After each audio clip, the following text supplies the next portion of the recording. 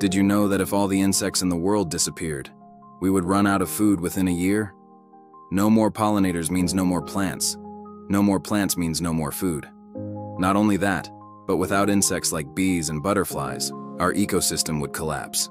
Not only that, but with no insects to pollinate the crops, we'd be left with nothing but filth. If the soil is not treated with pesticides, it will die.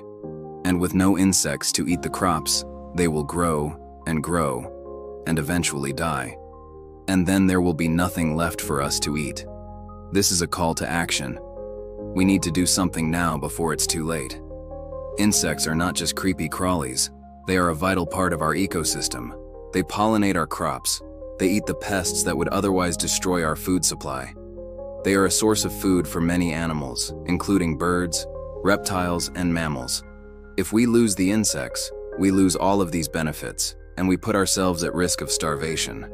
So what can we do to help? Well, first of all, we can stop using pesticides. Pesticides are harmful to insects, birds, reptiles, and mammals alike. They pollute our water and our soil.